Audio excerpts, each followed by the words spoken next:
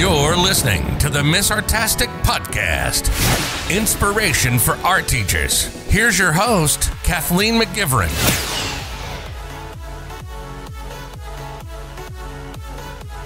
Hey guys, it's Kathleen McGivern here. Oh man, it's already fall. Well, I'll be honest, I already have my pumpkins out. But that's really because I just like to grow them myself. I just love growing pumpkins of all shapes and sizes. It's a 6-month adventure as I start my Atlantic Giants indoors in the spring, and then after months of TLC, I get a giant pumpkin or two. They're just so beautiful. Also, Halloween is kind of like my Christmas. If you're someone who wants to start getting ready for Christmas in November, well, honestly, that is how I feel about Halloween. I love it. But also, I love autumn too. So let's get inspired by some lovely autumn artworks and ideas that you can do with your kids in your classroom or at home if you're like a homeschool parent. So I have both ideas to give to you, but also you can check on out some things that I have on my YouTube channel and beyond, but I'll get to that later in the episode. First, let's acknowledge you. You are amazing. So before I share some ideas, I just want to say, dude, good job. It is a pandemic right now and there is a lot going on. There are wildfires raging. Weather is just totally unusual. We have teachers that are beyond stressed out. I know that for me right now, I'm in class teaching during all of this, and I'm just stressed out a lot, right? Because I'm doing this full time. I'm teaching full time. Some people are distance learning and some people are doing hybrid, but we're all at different places and this is new for everybody. So not only are we doing our typical jobs, now we are reinventing our jobs and it's a lot, right? So you're most likely teaching in an entirely new way and you've made it to October. So honestly, you need to take a moment right now to acknowledge that you're making amazing moments happen and look at all the things you have done. So here's your action item. Write down 2 highlights from the start of your school year or your journey until now, and then one thing that you're oh so grateful for. Take a moment, recognize it. You can even hit pause on this episode while you get that feeling of warmth in you, because you deserve it. Okay, my lovely friend, let's talk about some autumn art lesson ideas. And honestly, we can have so much fun with this. We could do observation because observation is everywhere in autumn and generally so are warm colors. So this is a great time of year to do observational drawings and explore creating art using warm color schemes. As well, we have so much in terms of theme that we can use as inspiration for art. So let's kind of go on in deep onto these ideas. My first idea is nature walk. So we're gonna do a stream of consciousness brainstorm. So take your students or your kids and go on a nature walk. And as you walk as a class, have them write on blank paper or on a page of their sketchbook a stream of consciousness, note-taking, or observation list. Of course, this is very fluid and you want to encourage them that this is not like normal note-taking where it's very linear or vertical on the paper. You let their minds kind of drift and their hands drift over the paper and let them fluidly draw, sketch, write, whatever makes sense, okay? So any thought that comes into their head, have them write it down. Walk slowly and silently, either around your schoolyard, so you can either go around the perimeter or walk in between or zigzag around it. Or if you're allowed, you can go around the block or to a nearby park. Walk silently, slowly, look and listen. I did this once as a student in my first year at Emily Carr University, and we used this activity to be mindful and acknowledge all the ideas and thoughts in our minds as we traversed the surrounding area. As you walk as a class, have your students look and listen, have them write or draw these observations as sketch notes on their paper, have them doodle and draw any images they visualize in their mind. They can even use line to express like feelings or emotions that they have. Whatever it is, whatever they feel or have an impulse to draw or write, that is what they should start having map out on their paper. Okay, so this activity is all about the thinking part of art making. If at any time other thoughts pop into your students' minds, encourage them to interrupt their other recordings so that they may record these new thoughts. Because of course, you never know what you're going to need for inspiration or ideas in artworks later. What one random thought might be, apparently random, it might be something magical for an artwork later. So encourage them to incorporate and record all these new thoughts. Use this information for creating artworks later. So you can use it to compile a class list of ideas that can inform your instruction or lesson planning over the next couple months. Or they can use their own records as inspiration for designing their own artworks. You can also have kids create an artwork or a sketchbook drawing, using their ideas or thoughts from the walk as their prompt for their drawing. This is a great way to teach kids to listen to their thoughts and draw inspiration from both what they see and or hear and what they imagine or think. Next is observational drawings in autumn. So observational drawings are a lovely thing to do in autumn, and this honestly is a great way to get your kids outside, moving, and observing the changes in the season. They can compare and contrast what their environment looked like before and after the changes for autumn. This is especially great to do if you live in a place where you have distinct seasons. As well, in autumn, things, they fall, right? So this is a great for kids because they can go outside, they can pick up something and then bring it back in for drawing. This is better than, say, in the spring because picking living things isn't that great. Plants need to make flowers to reproduce, and it also provides food for animals like hummingbirds and bees. So fall is a great time to pick things because nature is naturally discarding it. Have students find something to draw, bring it back in, and then you can have them do a still life observational sketch of the found object. And of course, you could do this in many ways, right? You can explore value and shading by having them do a pencil sketch. They can change their perspective, so they can draw from looking at the object low. They can draw an above the object sketch, so they can look above this leaf, or they can bend their eyes nice and close to the desk and look at it from the side. They can do close-ups, so they can draw it really, really close, or just magnify just part of a leaf or a stick or whatever they found, right? They can do sketches in different color schemes, right? They can do all natural color schemes. They could do warm color schemes. They could do cool color schemes. They can do whatever it is that is something that you can experiment with, or you can do the same object in many, many different ways, playing with both different color schemes, but also different mediums. You can do wax crayon, pencil, charcoal, whatever. This is an opportunity to have fun and experiment. Hey guys, I just wanted to take a pause from this episode to let you know about my art resources for educators.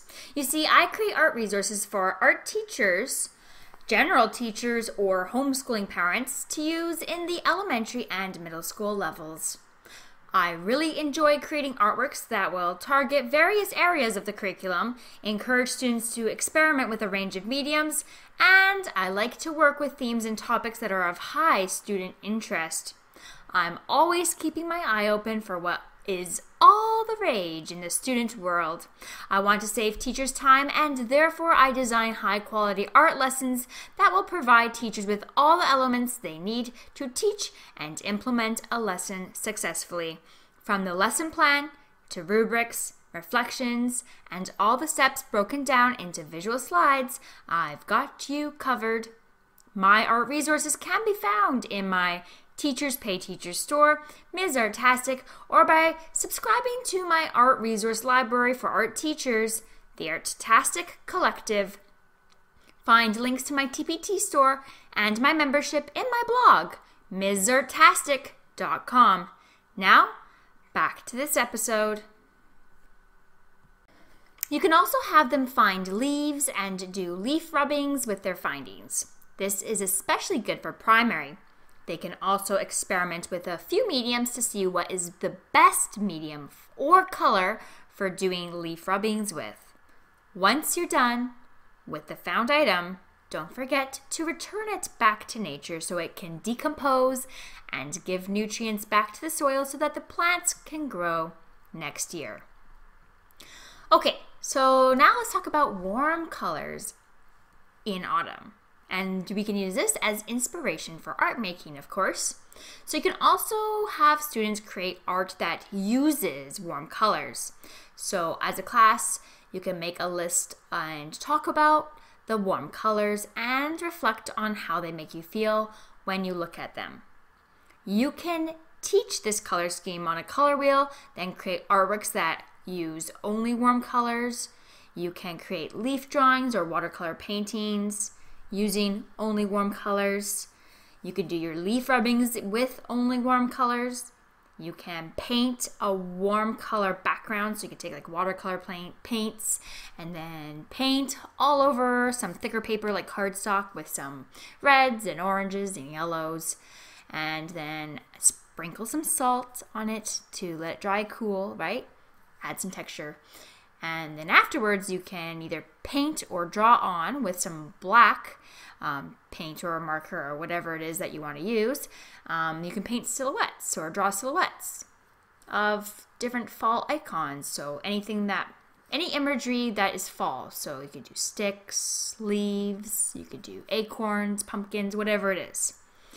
You could also make collages with clippings or paper clippings that are only warm colors. So kids can go through magazines and newspapers and cut out only things that are orange, yellow, and red, and then make a collage with that. You can also create a variety of autumn-themed artwork, so you can have students create art that reflects an autumn theme. As a class, you can easily brainstorm different ideas of things that you see in autumn, such as acorns, falling leaves, warm colors, pumpkins, gourds, scarecrows, crows in general, harvested food, farm fields, wheat, autumn landscapes. The list is exhaustive, and I'm sure your students can think of many possibilities. They can even combine ideas from the class brainstorm to create an artwork. You can use these ideas to create artworks, design lessons over the season, or use them for sketchbook prompts.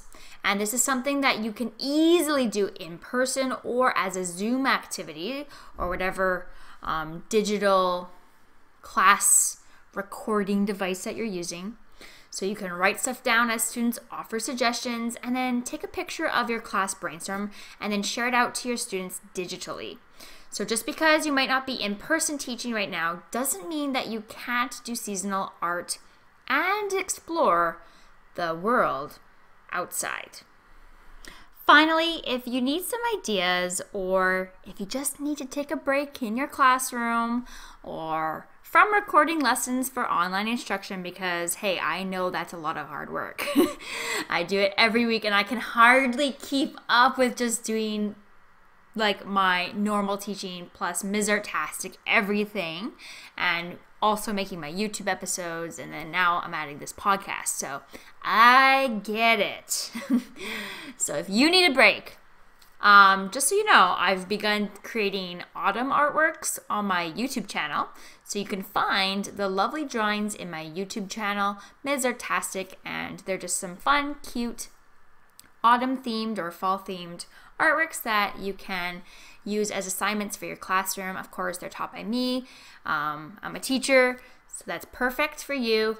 And I'm a trained artist and art teacher, and as well, you can use them just as home with your kids, or send home for assignments or homeschooling assignments. Whatever it is that you need, they're there for you. They're obviously free because it's on my YouTube channel. So just search Ms. Artastic on YouTube. Okay. So finally, just so you know, if you need a break from everything and you're like, man, I can't plan another lesson. Like, it has been a hard back to school, because honestly it has been. So if you need a break from planning, or if you just want some refreshing new ideas, I have created some new autumn art lessons in my TPT store. Or if you're already a member of the Artastic Collective, then you can find these lessons already as part of your membership. So the first thing is that I've created a digital and print, Google Digital, and also it comes with a PDF file, but it'll be automatically uploaded to your Google Classroom. It's the autumn art tutorials, so you'll get 8 lessons that are digital lessons. So if you're doing distance learning right now or hybrid, you can go on my TPT store and find my digital and print autumn art tutorials resource, and you can click that, and then that will be automatically added to your Google Drive, so you can use that in your Google Classroom. And I've also created some awesome artist-inspired autumn artworks. So I've created a Vincent van Gogh pumpkin art project, so it's in theme of the Starry Night, but it obviously has a pumpkin on it. I've also added a Kusama pumpkin art project, so it's a fall theme that also includes a pumpkin inspired by her lovely polka dotted pumpkins. Oh my goodness. But of course, I've included some other autumn elements in that, so that is new in my TPT store. Or again, if you are somebody who is an Artastic Collective member, then this is already in your membership. I've already added it for you.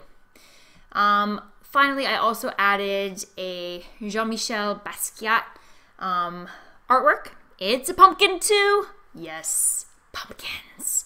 Okay, I clearly have pumpkin problems. But anyways, it's a pumpkin in a Basquiat one, and because he kind of has that lovely style that's a little bit more... Anyway, when I created it, I felt like it was a really great style for Halloween. It's kind of what I'm getting at, because it's very bold and dark lines with lots of scratching texture. And so for me, when I created it, I kind of gave it a little bit of a Halloween vibe to it. But of course, you can delete the word Halloween that I've inscribed into it if you're not teaching Halloween tutorials in your classroom, and you can just have the autumn part. So those are new. I'm excited about them. And of course, I also have my Thanksgiving digital art projects. So if you're like me and you're like in Canada, and here we celebrate we celebrate Thanksgiving at the beginning of October. I know that in the United States, it's much later in the year, but for us, it's earlier. So I already have the Thanksgiving stuff posted. And then I also have posted Halloween digital and print. So if you are scrambling for some ideas because you are no longer in class teaching, I've got you covered. Again, Artastic Collective members, it's already there for you. Just head on over to your membership, log in, find it in the holidays and seasonal library. Otherwise, if you're interested in finding them, head on over to my TPT store. I'll post the link that is directly to the autumn section of my TPT store in this episode show notes. You can find all my show notes in my blog. I will post them as episode blog posts there, and I'll have all my links so you can check them out That'll be cool. And otherwise, my lovely friends, that is the end of this episode. So make sure you join me next week. Actually, it's not next week. I'm going to be doing a bi-weekly podcast for the start because I'm teaching full-time. It's a pandemic. I have a full-time weekly YouTube channel, the Artastic Collective, a blog, and a Teachers Pay Teacher store. So I kind of have no free time, and I'm really trying to be an artist on top of this and make my own art. Yeah, it's going to be bi-weekly, so stay tuned. I hope you enjoy it. And if you're somebody who's interested in coming on a later podcast episode and sharing some tips and ideas that you're doing in your classroom, or if you want to say you have a new blog post that come out or a new resource, or you've created an art tutorial and you really just want to share some tips, ideas, or resources with the Ms. Artastic Nation, then email me. My contact information is on my blog, and I totally am chill with most things. So hit me up. We can chat, figure some things out. Otherwise, I'll see you next episode.